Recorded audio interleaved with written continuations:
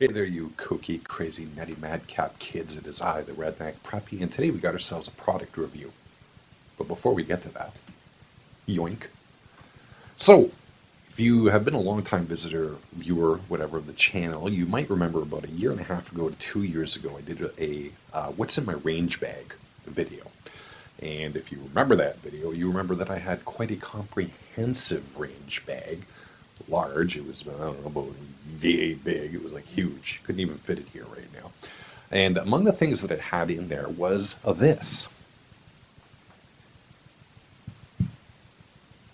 A gun rest. Now, the gun rest is a Caldwell, I think the Rock Junior is what this particular model is. And it's a fine gun rest. There's nothing wrong with it. It's got a 3-foot Y pattern base. It elevates about 3 inches, I think, off the lowest setting, and it's got itself a padded rest above. I think it's filled with rice, but I'm not entirely sure. Now, what are the problems with this? Well, first of all, it takes up quite a bit of space. I don't know if the camera is actually capturing this, but from here to here, maybe a foot. I don't know, maybe this side is actually longer. But it takes up a lot of space. It actually takes up maybe a third of my range bag. You can see the picture here right now. I don't know if it's actually accurately showing it because it kind of seems to almost make, the angle makes it kind of look tiny inside of the range bag, but it actually takes up a good chunk of space. The second problem is that this very solid gun rest, which is what you want out of a gun rest, with its cast iron bottom, weighs, I think, in the neighborhood of about 5 pounds, which translates into 2¼ kilograms. Not heavy on its own, but when in concert with everything else in my range bag, stapler, spotting scope, toolkit, ammunition, whatever, it actually adds up, and I think this thing actually weighs a considerable percentage of what my range bag is. So I've been on a kick lately of trying to lighten my range bag, and the prime candidate was obviously going to be that gun rest. So I was just casting about the internet, doing some searches for other things, and I came across this. It's called the Alpha-Lite folding gun rest, and I gotta say I'm a fan of it.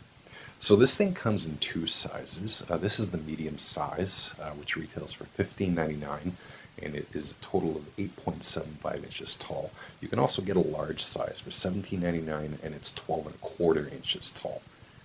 There's no small size. Now, Allen says it has a a slip-resistant base, and it has a sturdy, semi-rigid construction.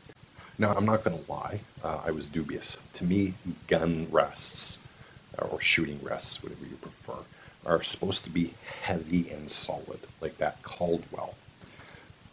Turns out this is actually pretty damn good. First of all, how does it work? As you can see, it is, in fact, quite thin. It's got kind of like a canvas covering on it. Not sure what's on the inside. I think it's some kind of plastic on the back or the front, if you prefer, but I think this side's supposed to go to you. You've got a space for 3 cartridges, whatever. So, put it together. You see that there is a flap. That's the inside. You pull the flap out, put it on. I'm doing this around the camera, so this is going to be a little awkward. And there you go. There's your gun rest.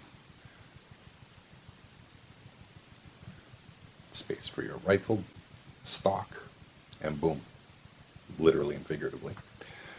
So like I said, I was dubious about this. Because I really wasn't convinced that something like this could stand up to anything more than maybe 223 or 22, a smaller caliber round, maybe 6.5, something easy recoiling. So I decided to take it out the other day and test it with a stout round. In particular, the 5.77 450 cartridge. out of my 1887 Martini Henry. That round's got a 400 grain bullet, traveling at about 1,450 feet per second out of the muzzle. Not the heaviest, it's not a 50 caliber round, but it's still a pretty stout round. My biggest concerns were going to be with stability, both in terms of shooting and recoil response. Is this thing going to bounce back or whatever? Here's some footage.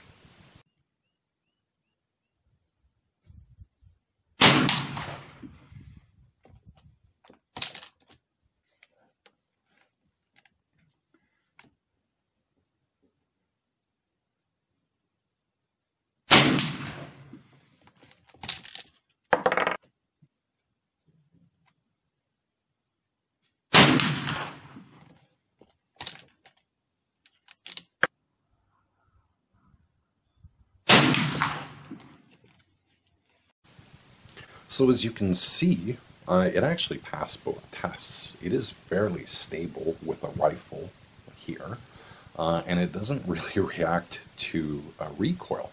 I do tend to hot load the Martini Henry round, and it had no issues whatsoever slipping and sliding all over the place. Put it back together, close it,